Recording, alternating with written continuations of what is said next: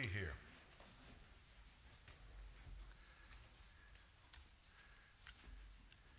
We'll go back to Daniel 2 again this morning. And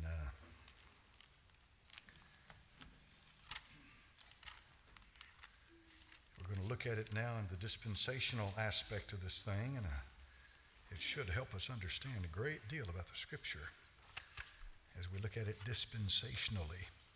Father, I pray that you give me the gift of teaching this morning and open the hearts of the people. Help us understand and learn from your word. In thy name we pray. Amen. A few days ago we started a series on the great prophecies, the book of Daniel. If you remember last Sunday morning, I showed you a hybrid, which of course is a giant, a Nephilim.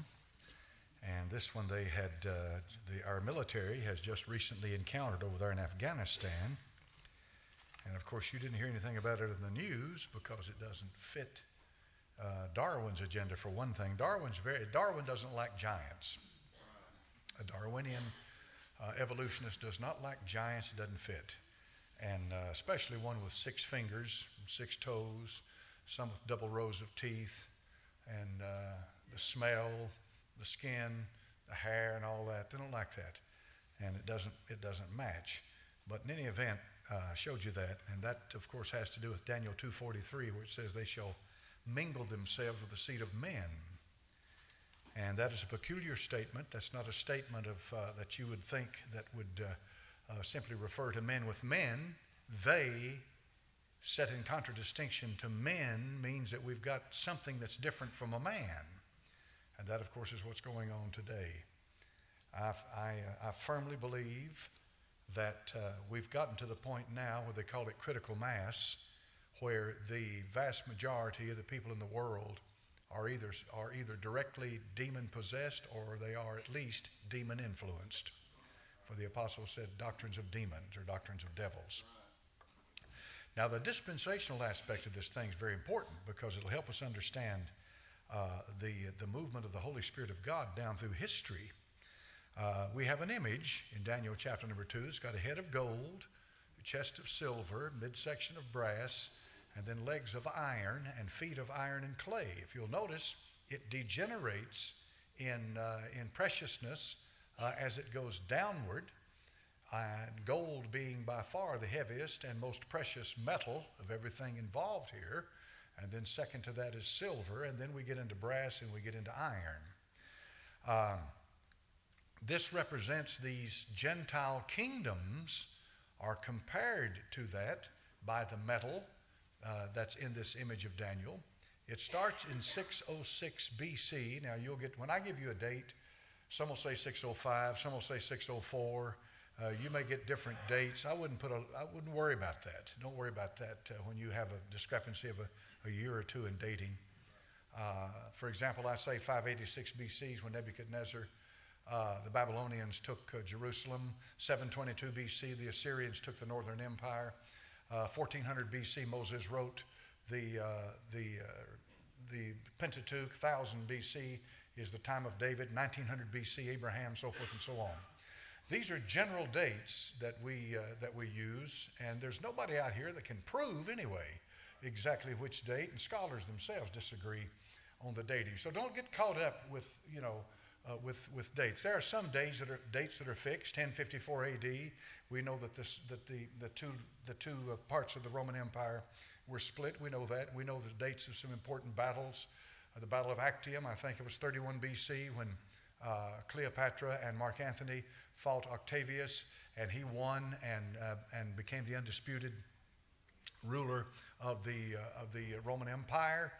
These are dates that are pretty well fixed, but don't get caught up in dates.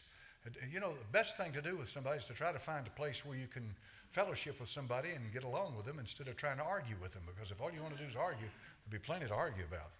Believe me. So in Daniel chapter number 2, you have a head of gold, midsection of brass, of silver, midsection of brass, and legs of iron. And let me give you some dates here to help us get a little bit of a chronology going. 606 BC, the beginning. This is the head of gold, the beginning of the times of the Gentiles. It's when the Gentiles take possession of Jerusalem and take it away from the Jewish people. The Medes and the Persians eventually joined together in 539 BC in Daniel chapter number 5. That's the dating of the kingdom of the Medes and Persians when they took it away from the Babylonians. Alexander the Great is dated at about 331 BC. And this is when Alexander took the kingdom away from the Medes and the Persians, essentially the Persians. Then in 168 BC, we have the Romans who rise to prominence and power and begin to rule over the Gentile kingdoms of the world. From 606 BC, folks, until this present time, this is very important. It has been one Gentile kingdom right after another. The Jewish people have never reigned over this earth. There has never been a Jewish Messiah reigning on this earth. Never has been. It hasn't happened. An amillennial or a postmillennial brethren will try to tell you that the kingdoms are spiritual and that the reign is a spiritual reign through his people. I don't believe that. And I'm going to show you some scriptures this morning that I think will help you put that in perspective. I don't believe that. I believe the literal kingdoms of this world right now are Gentile kingdoms, but they're coming to a swift end. And that swift end will be brought by the Mashiach, or the Messiah, when he comes. A stone cut out of a mountain, he'll smite that image on its feet, and it'll come crumbling down. So the Gentile kingdoms are coming to an immediate catastrophic end. It won't be a slow, gradual decline. It'll be an immediate end, catastrophic. Boom, it's over with.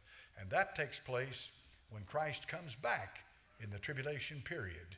Revelation 11 says the kingdoms of this world become the kingdoms of our Lord and his Christ.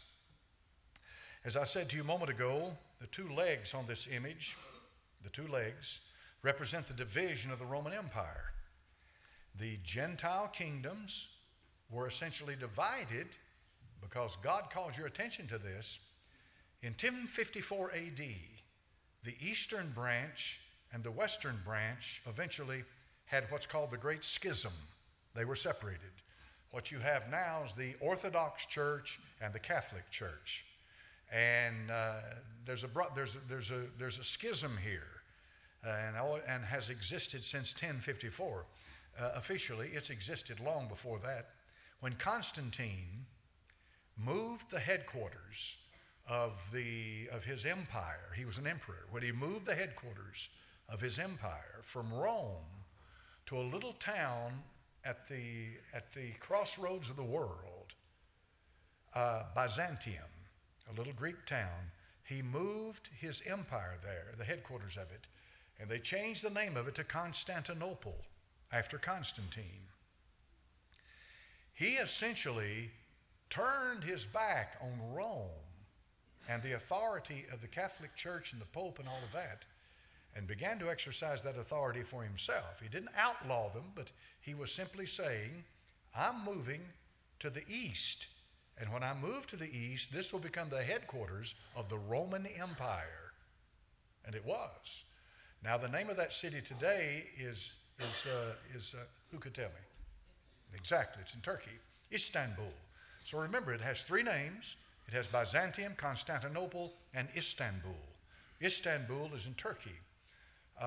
Recep Erdogan is the prime minister of Turkey, and for some strange reason that I can't figure out, and I'm sure there's a reason for it, he's trying to pick a fight with Russia. He doesn't stand a chance. Russia would go through Turkey like a sieve. But the problem is that Turkey's a member of NATO. And one of the treaties of NATO, or one of the precepts of NATO, that if any country in NATO is attacked, it's as if they were all attacked. And so this NATO, North Atlantic Treaty Organization alliance, was formed at the end of World War II to counter the Soviet aggression by Stalin. And so NATO was formed for that purpose. And of course, NATO is essentially an extension of the United States of America and its power and authority. You know that as well as I do. But the bottom line is that Turkey is a member of NATO. And so we've got a problem developing here. It's almost as if we've got some people up here in Washington that want a war with Russia. You don't want a war with Russia.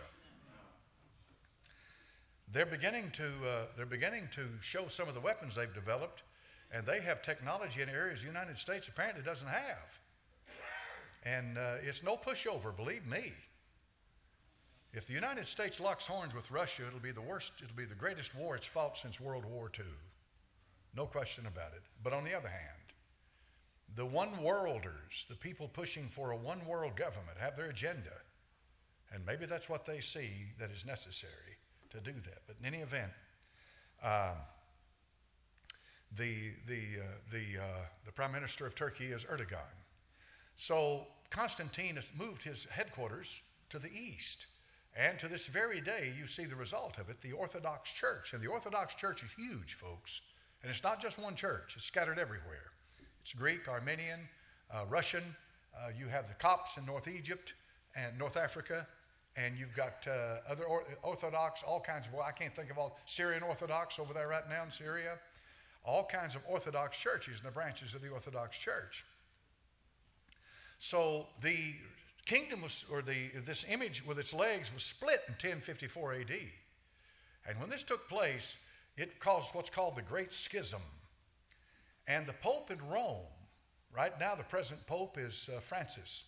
The Pope in Rome has held to the fact that he is absolutely the apostolic see, that his seat is the seat of Peter, that he is absolutely primary to all bishops on this earth, and the Roman Catholic Church is it, and it has authority directly from God, and every other church must observe obedience to the authority and the will of the Roman Catholic Pope. That's their position, and it hasn't changed one bit. If you'd really like to know the position of the Catholic Church, what was it, 1546, the Council of Trent? Go back and read what the Council of Trent had to say. This was in reaction to the Protestant Reformation. The Council of Trent, anathema, anathema, anathema, anathema, in other words, cursed, cursed, cursed, cursed. They pronounced more curses on the people on this earth that did not acknowledge the authority of the Catholic Church, the authority of the Pope, so forth and so on and on and on and on it goes. Remember, Council of Trent. And there's nothing's changed. So it brings us down to this present time. So what happens? Well, we're still in the kingdom. We're still in the times of the Gentiles. But 2,000 years ago, when the Lord Jesus came here, he did not come to overthrow Gentile dominion. He did not come to overthrow Gentile power and authority. I got an email from a man the other day. He said he went to school here locally, and he said it wasn't long in that classroom before he began to realize that the teacher, the professor in this Bible college, was saying that the first goal of the Lord Jesus Christ was not realized, so he went to plan B. See? Yeah, he went to plan B. All right. Now we're going to deal with some of that stuff today. It's as if he reacts. The Lord Jesus did not react. God does not react. Ephesians says, known to God are all of his works. He doeth according to the counsel of his own will. But in any event, he sent this email, and that was the thesis of what he said caused. He said he stayed one semester and he was gone. And because of that position. And that's a local Baptist church. You see, eschatology will determine what you preach and what you believe. Now, you hear me up here preaching about CERN. You've heard me preach about CERN, Switzerland. You've heard me preach about hybrids. You've heard me preach about giants. You've heard me preach about fallen angels. You've heard me preaching about all that. Do you realize, folks, how many Baptist churches in this town, you'll never hear that? You'll never hear that. And for various reasons. And the reason I mention it so much is because they will mingle themselves with the seed of men. I take that literally. I believe it has something to do with a supernatural intervention in the last days. Now let's go back 2,000 years ago to the time of Christ and to his ministry when he came. Turn to Luke chapter number 16, verse 16. Luke 16:16. Remember, we're talking about the dispensational aspect of this image of Daniel chapter number 2. This image, Nebuchadnezzar's image. We are moving progressively through divine revelation from the head that is gold to the feet that are brass, that are iron and clay. Now look carefully at Luke 16, verse 16. And let's read what it says. These are stops. These are statements about a period of time that something stops and something starts. This is why I'm a dispensationalist. The law and the prophets were until John. Since that time, now John who? Let's get John right here. Who's John? Exactly. All right. Since that time, the kingdom of God is preached. Now watch carefully. And every man does what into it? He forces himself by violence into it. That's what that means. By violent overthrow. Has that been your experience on earth? One war right after another, right? Exactly. One war right after another. All right. Now I want you to go to this passage and in the chapter number 11 of Matthew in verse 12. Matthew 11:12.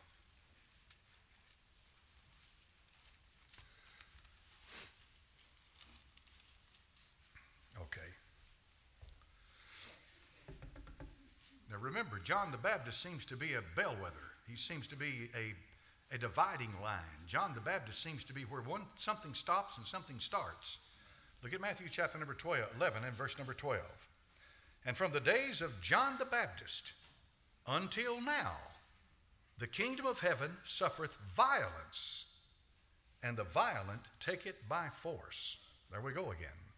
There's that violence. And what is it this time? It's the kingdom of heaven. What's happening? The kingdom of heaven is vulnerable to violence. Remember, we're talking about the times of the Gentiles. And the Gentiles, as they relate to a spiritual kingdom or to the kingdom of Christ or to the ministry of the gospel, what's going on this earth, the Lord Jesus said, they take it by force. Now let that settle in for a moment. Just let it settle in. Think on that for a minute. Now go back with me to Luke chapter number 22, verse number 35.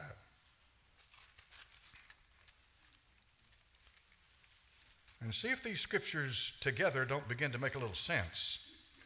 Luke chapter number 22 and verse number 35. And he said unto them, when I sent you without purse and scrip and shoes, lacked ye anything? And they said, nothing. Then said he unto them, but now, here we go now. Here is something that is changing. I'm preparing you. But now, he that hath a purse, let him take it, likewise his scrip, and he that hath no sword, let him sell his garment and buy one. For I say unto you that this that is written must be yet accomplished in me, and he was reckoned among the transgressors for the things concerning me of an end. And they said, Lord, behold, here are 2 swords. And he said unto them, it is enough. Now I guarantee you, if you take a survey of the average Baptist church, just average Christian church, you take a survey of them and ask them, what should your reaction be if somebody smites you on the cheek? I'll guarantee you that 99 times out of 100 they'll say, turn the other cheek. Won't they? These are good people. Yeah. These are good people. I'm not up here to run anybody down. I'm trying to show you the dispensational aspect of Daniel's image. There was a time when the kingdom of heaven was preached by the king to the people about to receive the kingdom from the king, who was the only one qualified to reign over the kingdom of heaven, was him.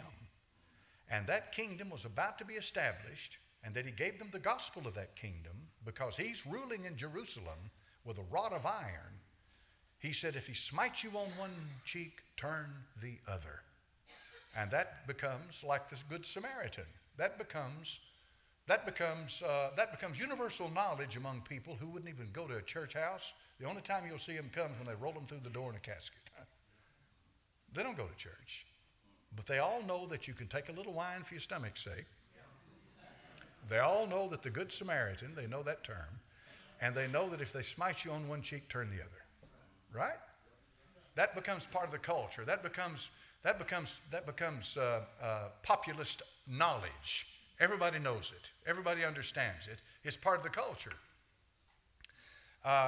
And so do you not believe in turning the other cheek? If by the grace of God there's a reason for what's going on in a certain particular situation, it might be good to turn the other cheek, because it might be an opportunity for you to witness to somebody by the grace of God in a certain situation to do that. But in a general rule, we're not talking about that. We're talking about the dispensational aspect of the New Testament and where we are now in relationship to the kingdom of heaven and the kingdom of God. This is important, folks. This is a big deal. If you can follow what I'm trying to say to you, if somebody smites you on one cheek, maybe it's best in that situation to turn the other cheek. But if a man walks through that back door locked and loaded and he starts to shoot people, are you going to turn your cheek? No, they're going to drag him out the back door feet first. Say, wait a minute, preacher, do you have any scripture for that? I just read it to you. But why did it change? That should be what you should concern yourself with. Why did it change? See, that's important. If you're not a dispensationalist, you are locked into some kind of a spiritual understanding or a representation of the Bible, and you never get past square one. I'm not saying you're not saved. I'm not saying you don't love the Lord. That's not what I'm saying. But you're in a mess. And if you don't make a difference, a clear difference between the kingdom of heaven and the kingdom of God, you're in a bigger mess. And there are men, as I've told you before, that I have great respect for, that say there is no difference between the kingdom of heaven and the kingdom of God. All right? Yes, there is. They are not the same. The kingdom of heaven is a physical, literal kingdom ruled over by a king right here on this earth. And the first one to ever rule over that was Adam, because the Bible said in Hebrews 2, he crowned him with glory and honor. But the problem is that nobody since Adam has really been qualified to reign over the kingdom of heaven and the kingdom of God simultaneously until the Lord Jesus showed up. And when the Lord Jesus Christ showed up, he was eminently qualified to reign over the kingdom of heaven. For Gabriel said to Mary, and the throne of his father David will be his forever, and he is eminently qualified to reign over the kingdom of God, for he is spirit, he is absolutely sinless and perfect, and the fullness of the Spirit dwelled in him, so he had every right to reign over both of them. Here's the key to it. The kingdom of heaven and the kingdom of God were here simultaneously at one time. 2,000 years ago when Christ was here, they were both here, but not now. As far as that kingdom of heaven being offered to the Jewish people or here in a reality, it's not. This is why that the Gentile kingdoms, remember the dispensational aspect of this, the Gentile kingdoms are pressing, taking by violence the kingdom of heaven on this earth. And they're going to do it until somebody comes with a bigger gun. Remember one of the generals back in World War I or somewhere back in there said, which side's God on? He's on the side with the biggest guns. That's a joke. They ever pulled big guns out in World War II. That's when they started using machine guns. Maxim invented a machine gun. He thought, if I invent this thing where it slaughters people to such a degree it does, surely men will detest war and will never go to war again. No, they slaughtered them by the tens of thousands. Their bodies piled up on top of each other like cordwood. And that's what happened when England fought Germany and then the United States finally came in. No, men are going to go to war. And they're getting ready to go to war again, folks. Watch this bunch. Watch this crowd. Watch them. You know what? It'd make you appreciate war a little better if they took those bankers off of Wall Street and put them in front lines. Put the bankers in the front lines. You know, the draft card burners, crowd from 20 or 30 years ago, they're too old. No, put them in the front lines. Get Bill Clinton and put him up there. They're so quick to send their boys off into war and get blown all to pieces. And then they get over there and get blown up and come back with their legs shot off and their arms shot off, and they won't even take care of them. That's a shame. If this country ought to take care of anybody, it ought to take care of its veterans. Amen. The men in black will probably drag me off for saying that. We've got to the point now in political correctness, you can't say anything. So, when we go back and look at this thing, it says John the Baptist was the end of something and the beginning of something. The law and the prophets were until John. That's the law, all right? The law and the prophets. But since that time, the kingdom of what is preached, and every man presseth into it. Let's go back and look at Luke 16:16.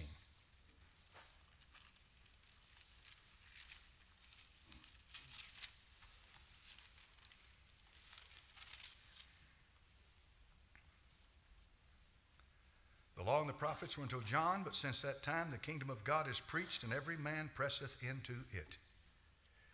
Now remember the email that the man sent me and said, well, in my Bible college, they were telling me that plan A didn't work, so the Lord Jesus had to revert to plan B.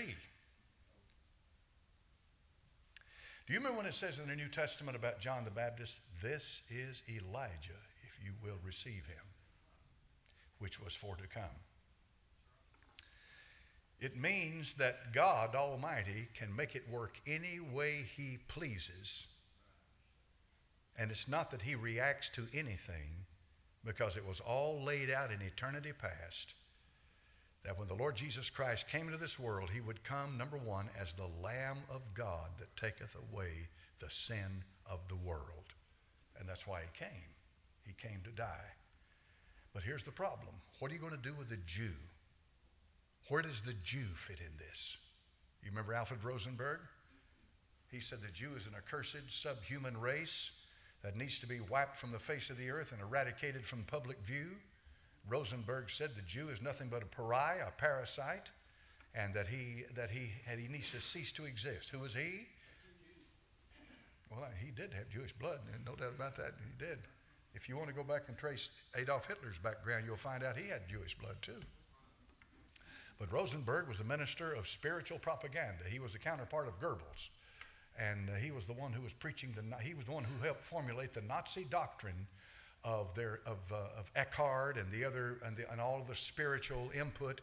He created the Nazi doctrine of positive Christianity. It came from Alfred Rosenberg. I talked about that this past Wednesday night. I think I did, up in the other building. Positive Christianity.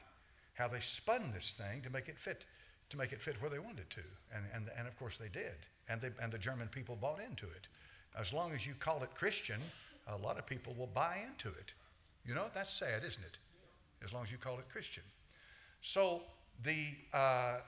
where we are is we are in a situation where the Lord says, sell your cloak, sell your purse, sell your script, and buy a sword. And the reason you want to buy that sword is because I send you out now. You're going out. Your ministry is no longer temporal to the Jewish people. Your ministry now is to the ends of the earth. And I'm going to send you out with that sword. Now, how many of those disciples died a martyr's death? St. Andrew was crucified like this. This is Andrew's cross. All you got to do is go to Scotland, the birthplace of golf, and you'll see St. Andrew's cross. It's like this, right here. St. Andrew's cross. He was crucified like that. The tradition says Peter was crucified upside down. Now, whether he was or not, tradition says that. We don't know. But Peter was, tradition says that Peter said, I'm not worthy to be crucified like my Lord. And so they crucified him upside down. And on and on. Some were stoned to death. This and that happened to these disciples. All right, it's obvious then from this that apparently they didn't use the sword to defend themselves. See, that's the point. That's the point.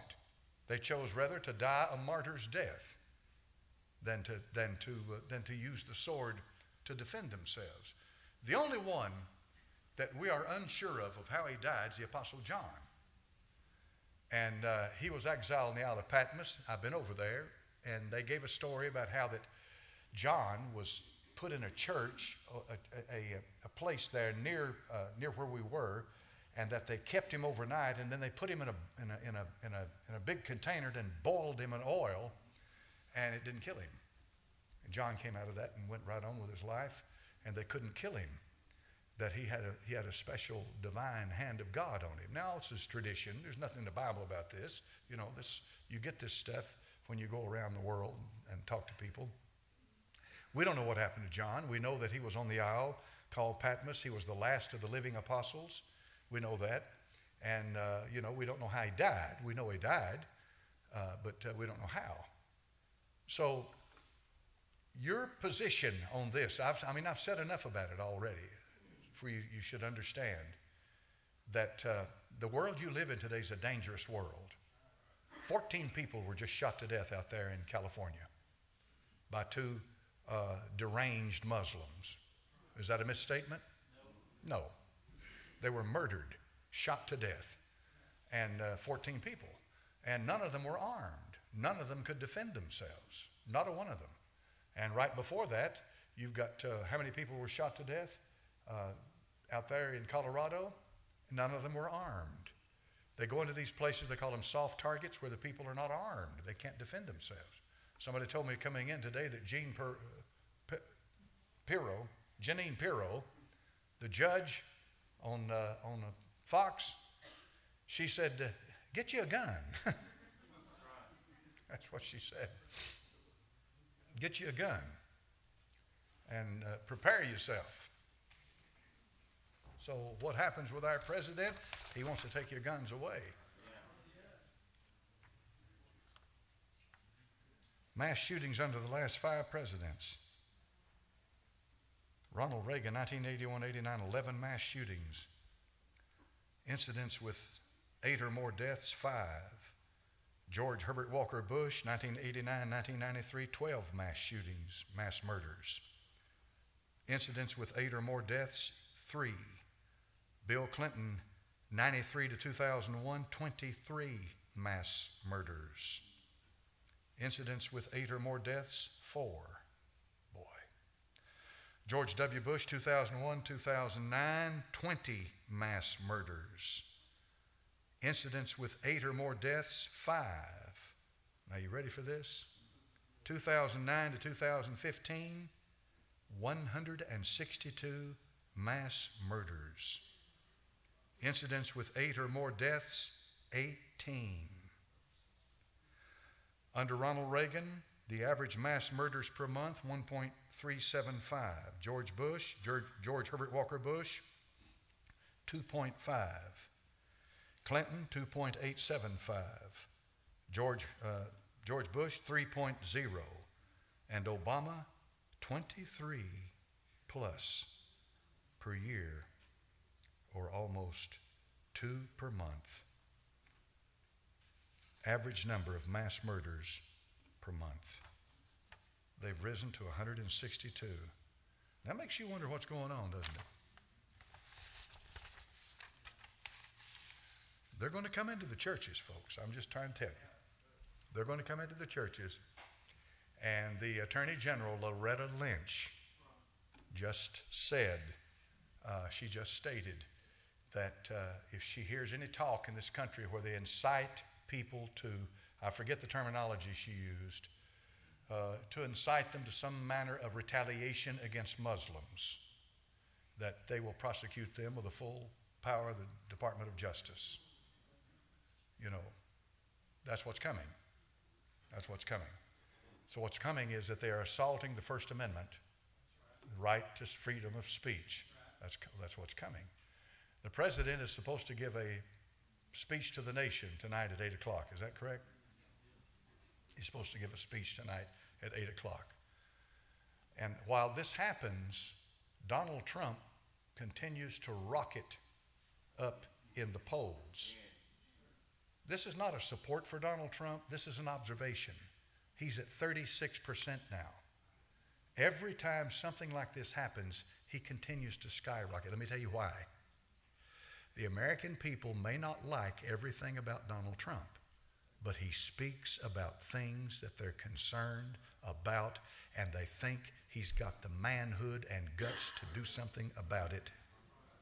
And they're going to support him because they consider him their last opportunity of a voice in Washington, D.C., of somebody that's got the gall to stand up and do what he says he's going to do.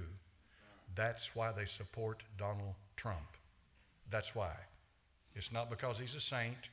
At times he can got a filthy mouth, but he's not running for pastor of America. He's running for president. There's a vast difference, big difference.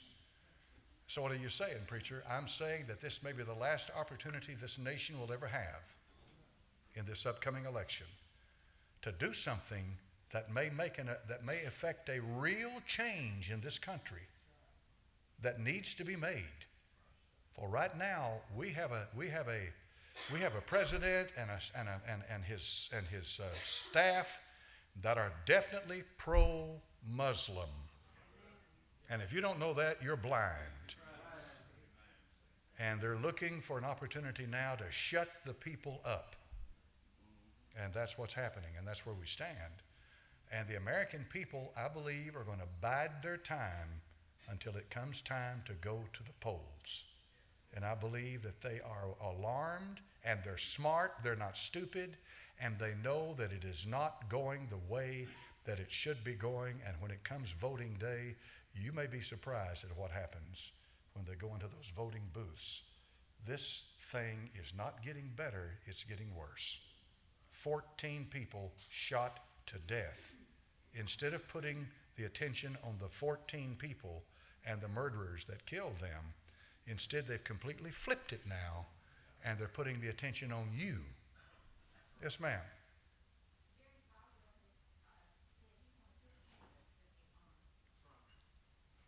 Falwell's son. Yes, he did, Liberty University. Told them they needed to be armed. So obviously with that, if you go to Liberty University, it's not a gun-free zone. See what I mean? You can go and sit in class at Liberty University and you're armed. So that's pragmatism. Your best thing to do is to turn the cheek. If you can, the best thing to do is turn the other cheek. Show the man that you've got enough of the grace of God about you to show him that through love and mercy and compassion, if you possibly can, you try to win him to the Lord. But if he's going to kill you and he's going to kill your family and he's coming in, locked and loaded, then what do? You see what I'm saying, folks? Now, how many of you listen to what we're talking about here this morning about this dispensational aspect of the Scripture? I've tried my best to show you. It's as clear to me as day and night that where you live right now and what you are now, according to the Scripture, you live in the times of the Gentiles, when the Gentiles are taking by violent force that which belongs to God, and that nothing's going to change about that until the second coming of the Lord Jesus Christ, when he personally takes that kingdom himself. But during the meanwhile, you need to live in this world, and you need to look out for those that are precious and dear to you. Amen? Did you know that Simon Cowell, how many of you know who that is? He's an Englishman, and he lives in a 35 million pound mansion in London, England. And at 2 o'clock in the morning the other day, a burglar introduced himself to his home, got in somehow or another, and according to what I've read, Mr. Cowell was very shaken by the incident. Very shaken by it, which rightfully so. That's not being critical, that's observing. That's being observant. Now let me ask you a question. Are you allowed to carry a weapon in London, England? So at 2 o'clock in the morning, when somebody comes into your home, and if there's a confrontation that takes place, then your life is in jeopardy. Very well could be. All right? And if you're not armed, if you have no weapon, what do you do? What do you do? You see what I mean? So what's happened to the people of England? They've been stripped of their right to protect themselves. That's what's happened. That's what's happened. In France, Paris, France, I don't think you can legally carry a weapon, can you? And when those Muslims went into that theater over there and shot 100 people to death?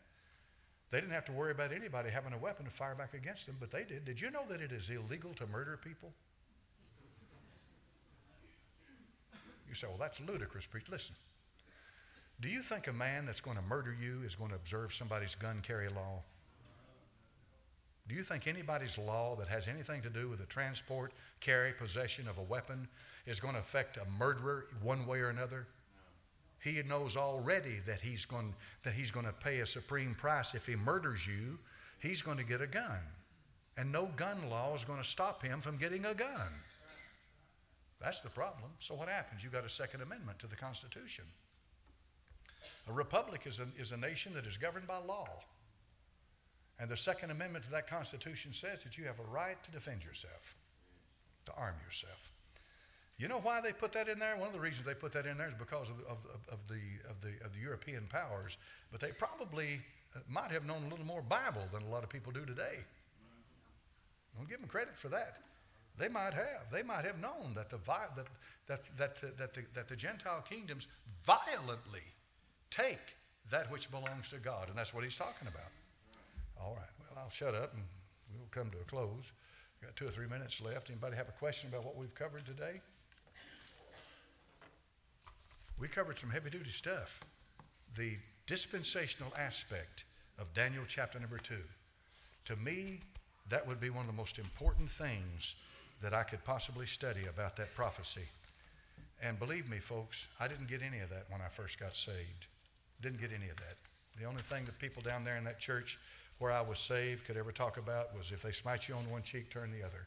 They had no concept of anything like that whatsoever. But you have now. You have. It's been presented to you. Something you got to, you know now. Yes, sir. I did a study on Matthew chapter 5, and the Levitical law says, an eye for an eye and a tooth for a tooth. It's mentioned a couple times in the Old Testament. And when it's referring to the slapping of the cheek, what I found is that whenever someone would violate someone's rights, they would take it to the priest, and the priest would judge, and then the priest would inflict the judgment. And sometimes it required slapping on the side of the face, and what Christ is saying is turn your other cheek and take double of what is due to you. And then, but it doesn't refer to someone attacking you and just laying down and doing absolutely nothing. Right. So even at the time he said that, obviously, it's not the way most people interpret it. Right. And they understood that back then. Right. We try to... In other words, they understood that he wasn't teaching people to just be completely in a passive state and you can't do anything to defend yourself. And, if a guy plucks his eye out, the priest would pluck his eye out. Yeah, that's true. Eye for eye and tooth for tooth. And that's what I found. And that would make more sense It does make very good because it would fit in with that part about defense. So there's no jails in the Bible. Yeah. You inflict punishment according to what you did to that person, whether Well, you've got the kinsman redeemer. You've got to consider that. right. The kinsman redeemer. He's the avenger of blood. And if you kill somebody, they would take your life. Yep. It's just a better system than what we got. It would eliminate a lot of lawyers and judicial system, wouldn't it? Yeah. All right. And you got your money back eventually.